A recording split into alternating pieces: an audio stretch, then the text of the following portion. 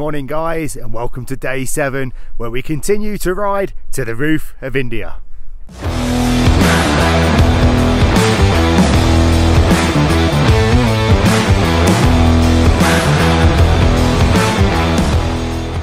So on day 7 it's ride to Daksum. This is the longest route so far, 230 kilometers, and we're going to be riding at an altitude of 12,467 feet. So we've got the bikes all parked up over there. The mechanics go to work and just check them over, make sure they're okay, for this is the longest ride so far. The tents were interesting last night, slept very well. I think once you've been on such a long ride you're just absolutely exhausted. We're kind of at about 12,000 feet as well. Today's going to be a good one, should be an exciting one. We're doing what they call the cliffhanger. It's one of the most dangerous roads in the world.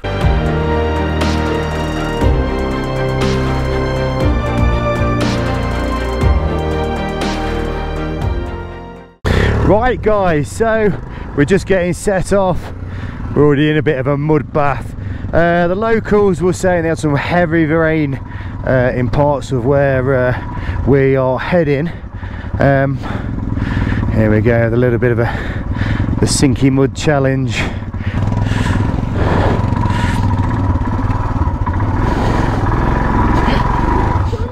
We've kind of got a tough 40% off-road section.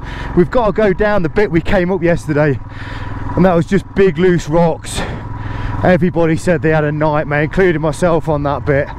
We've just got to get through that safely, to be honest, because if you go down there it's hard. So we've got 230 kilometers to do today. Some of it's going to be tarmac, some of it's going to be off-road, and we're going into the Jammu Kashmir region. We're going to do a bit called the cliffhanger. It looks kind of exciting, and it's just a ledge that you get to ride round, and it's very short, very tight. I don't think you can get cars around there. So we've also got some checkpoints to go through, some security checkpoints. This is where we get all our documents out. So I think people are going to change. The culture's changing. It's all Islamic. So we've gone through the Buddhist religion to the Islam religion.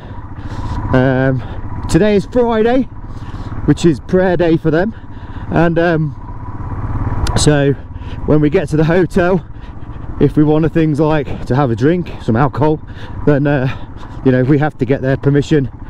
Friday could be a dry day, we'll find out later. So yeah, this is the bit yesterday. It doesn't look that bad on camera, but there's a lot of rock, so it's a first gear job. The problem with this little bit, it's not been compacted down.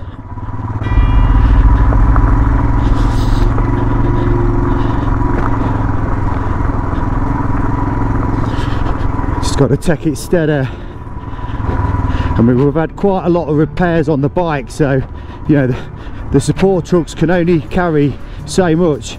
Last night there was clutches being changed. I mean, the good thing about these bikes is the seat height is pretty low, so you can duck paddle your way through.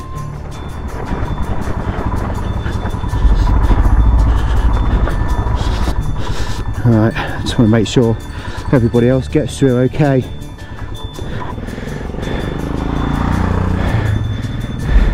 Well done, Tim. Yeah, everybody seems to be coming through okay. Excellent. Good work, guys. Right. So the one thing I forgot to do this morning, which is one of the most important, is clean the drop down visor. So already, let's keep it white with the glove. Yeah, it was a bit different camping last night. There was me and my buddy Phil were in the tent, and we've got all our luggage in the tent as well in between. Yeah, let's just say it was a little bit tight, and things like the showers and the toilets are just basically a hole in the ground, and the shower, well, it wasn't really a shower, it was just a pipe that was feeding off the running water up the hills, and that was it. So that was pretty much the basic accommodation, but it was great. We sat there, you have a few beers, light the bonfire. Here's the guys, look, like bashing them rocks down. It's just a 24/7 job, that one. I'd got my hoodie and my winter coat on because the temperature dropped massively. It just, as soon as that sun's gone over the mountain, woof, you know. But you're surrounded by these kind of glaciers, but it's beautiful. The stars come out, the sky's really clear, and then you wake up in the morning and you know, you're just surrounded 360 degrees of mountain views again. It's just so picturesque. The tribal people in this area are absolutely fantastic, you know, which they have been throughout this whole journey so far.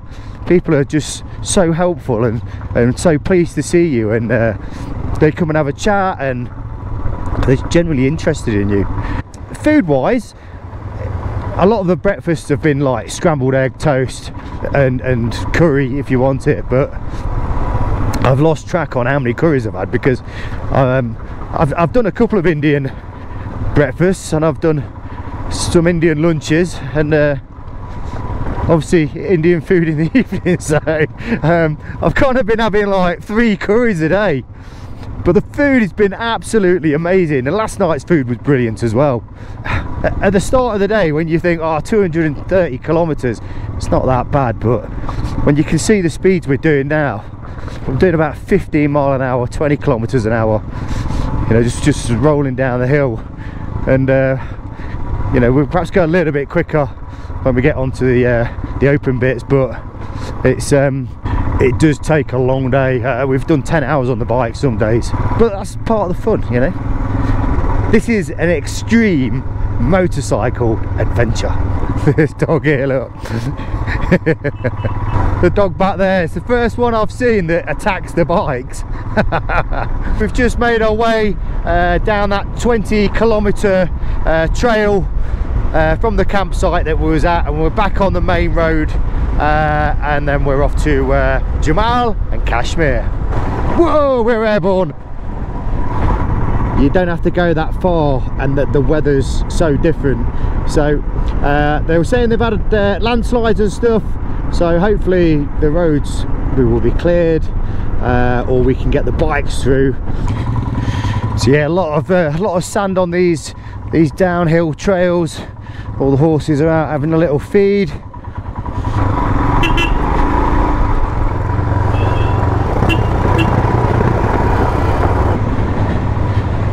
Over the bridge.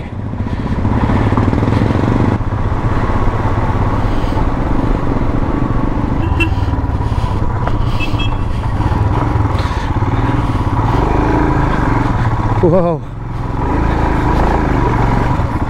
Big rocks, hairpin turns and sand. I'm shattered. There's a couple of horses. Out my way, horse.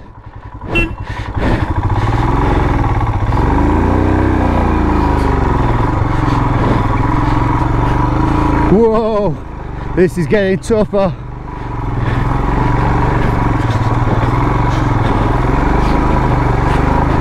We've just managed to catch up, me and my buddy Phil catch up with the team leader. Not sure what's going to happen here. See, that's blocked off there. I think the bottom where this truck's backing in, that was a road before.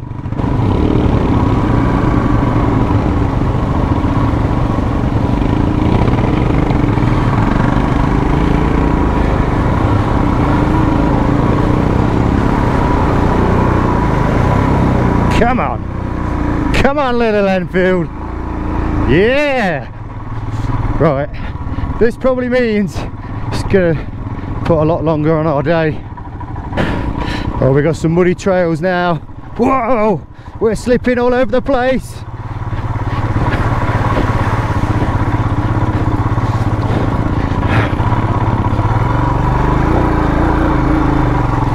Come on. Yeah. So I'm wondering whether because that bottom road was shut, that was going to be the cliffhanger or not. So I'm going to find out, you know. One of the things with these trips, especially this one, you know, he's always adamantly said that you've got to be prepared to turn back, even if you've done a 10-hour ride. Imagine doing these roads in the dark. Whoa, nearly come off. Nearly come off.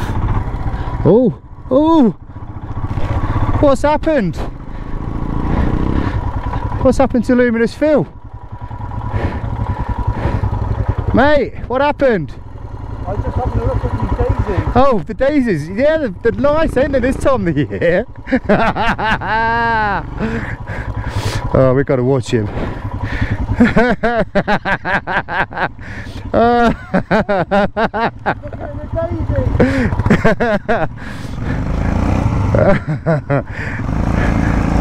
Yeah. That's what you get for being overconfident. He thinks he's at the Dakar Rally. So this is the road we're just about to go down. You can see in the distance how it just sweeps all the way down this mountainside. How cool is that?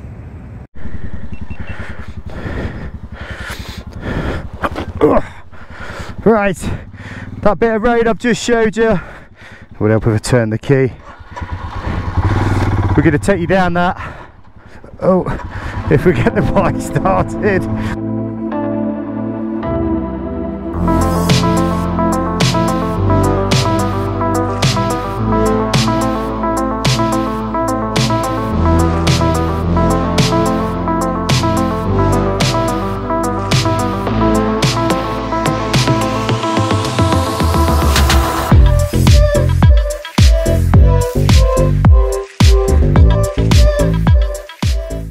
When you look at it from the top of the mountain, it doesn't look that that bad. Whoa.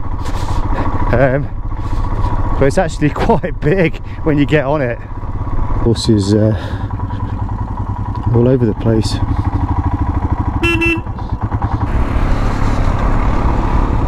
We'll let Luminous Phil take the lead.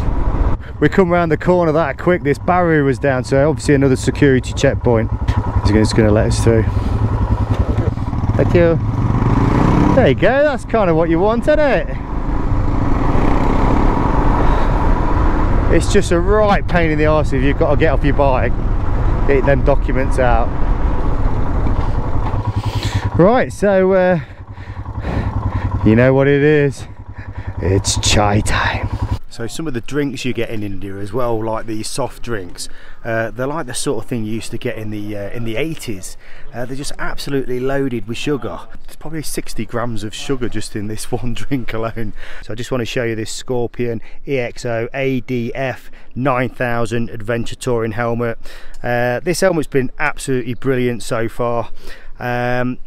What it does come with, which works brilliant for me, is a GoPro mount. You can swap the chin piece out, you pop this plastic thing on here, and then you can attach your GoPro to it. You can see the amount of dust, because I'm riding around kind of with the visor down, and the dust is just getting in anywhere. So at some point I'm gonna have to take this apart and just clean it all out, maybe put the airline in there. But you can see the amount of dust that's going in. But super impressed with that helmet, it's working really well. So yeah, it's always nice to have a little stop and get off the bike. So basically the boss man was telling us we can't do the cliffhanger because there's been landslides, that section's been shut down, and like I said, things can change by the day. When we had something to eat back there, I was just having a little refreshment. There's a huge explosion, so somewhere down here they're obviously blowing the boulders up or clearing the road. Alex was just saying to us last year that there was a sniper that took out one of their security, because in Kashmir they've been a bit of unrest. So we get past this oh, we're down, oh, we are down. We are down.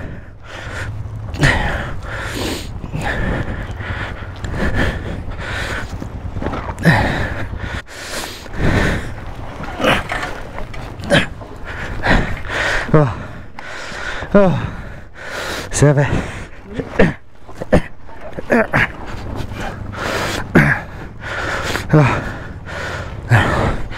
Cheers. Yeah, good.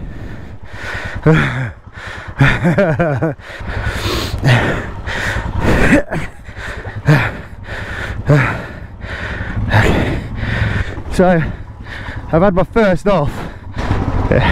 It's a bit of a pathetic crash out, to be honest. It's this car that kind of got in my way. It's like, you either pick one side or go to it. We've got a problem now. All the bikes were stopped just around the corner. I thought I'd have to spend ages catching them up.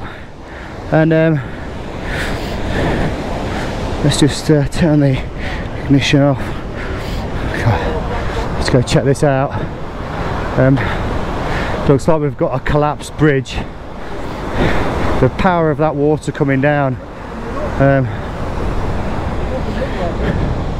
The size of some of these rocks. Oh yeah. Well, it looks like we can still go over. So you can probably see the digger up there. That's just pulling the boulders off. We've got all these donkeys that are getting a bit agitated. One of them kind of like took a little bite out of the other one. So obviously the bridge has collapsed there, and the road goes up to where you see that truck there, and then there seems to be nothing beyond that. So I'm not quite sure how we're going to get through. See him pushing that away. See that big piece there? He's trying to knock it out.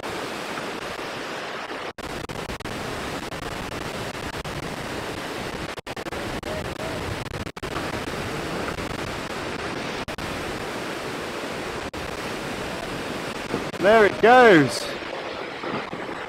Whoa. Okay, so you can see the digger's just moved down to the lower bit. We've been here nearly 2 hours now waiting for him to clear this bit of road. Right, so that's the road cleared. I mean, it took probably about 2 hours, I think. But we are off.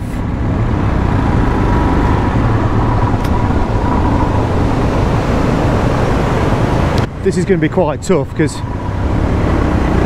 this has literally just been dug up, so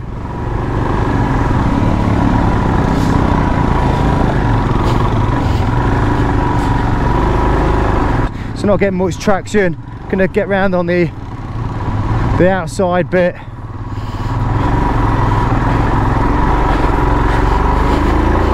Come on. Yes! We are up. You know, there's no guarantees it won't happen again, but oh, if we'd only been stuck on this side, there's a little shop there, look.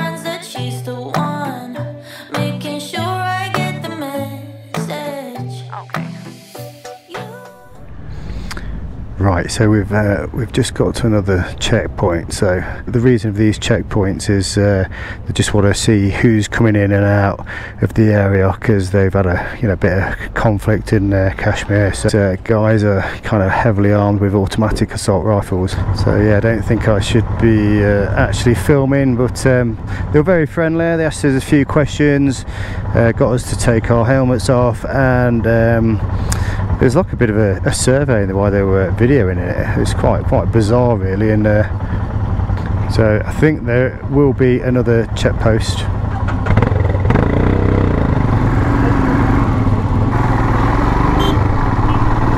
Well, they've just let us through. Right, so we've just hit a bit more traffic. We've just been filtering around these cliff edges, but it's so tight. Right, yeah, I can see the problem here. Look, you got the bus Bear in mind we're supposed to be on the left, but the bus can't get through on the left because of this overhang on the cliff. Yeah, I think they've all got these kind of ribbons on the car because it's celebration day.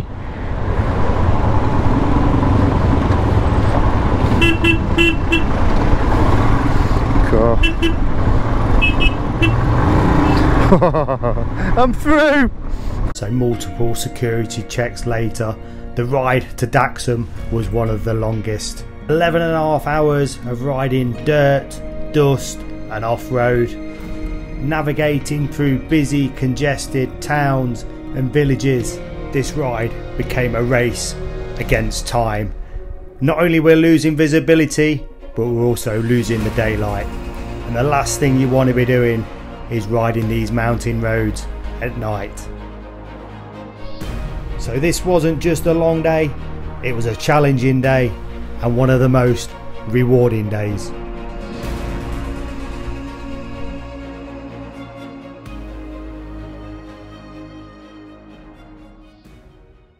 So we're checking in the Paradise Hotel, gonna get a shower, a beer and a bit of food. So I hope you liked the video guys. If you've not subscribed to the channel, please do so. Give us a like and we'll see you in the next one. It's absolutely carnage around here. We've got some of our guys trapped. It's every man for himself. Do not get road rage with him. You will not win. And for safety, he's got his mask on. Oh, we could die here. We're going right, we're going right. This is absolute nuts. So the better road we're on at the minute is it's an actual runway.